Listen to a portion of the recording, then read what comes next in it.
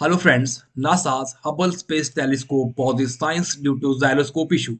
NASA is working to resume science operation of the agency's Hubble Space Telescope after it enters safe mode on November 23 due to an ongoing gyroscope issue.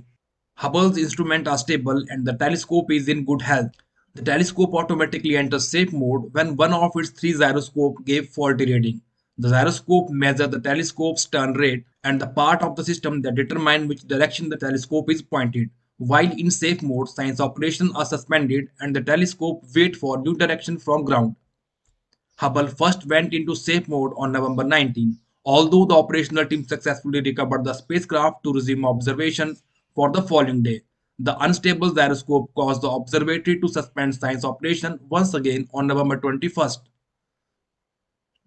Following a successful recovery, Hubble's entered safe mode again on November 23. The team is now running tests to characterize the issue and develop solutions. If necessary, the spacecraft can be reconfigured to operate with only one gyroscope. The spacecraft has six new gyroscopes installed during fifth and final Space Shuttle servicing mission in 2009.